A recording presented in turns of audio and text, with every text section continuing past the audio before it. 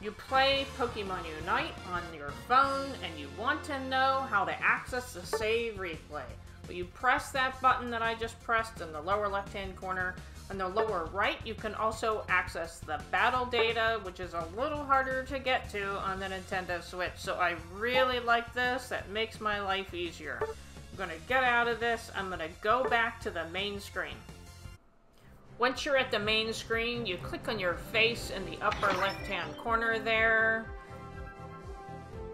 And then you're going to click on your trainer info card. On the left, you see that replay button. Press that. If you click on the bar that shows all the Pokemon, it brings up the stats. You can look at those. Or you can press the play button in the upper right. Ready, go! Once you get into the replay, you can do a lot of things. If you click on each of the individual players, either in the column on the right or the column on the left, you can see what they are doing at any moment of the game.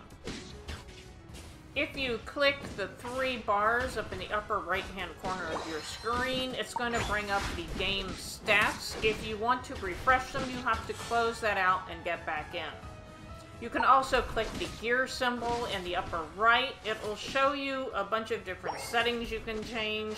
I personally don't think any of these matter to me. I wouldn't be changing them, but I wanted to show it to you so you know they're there.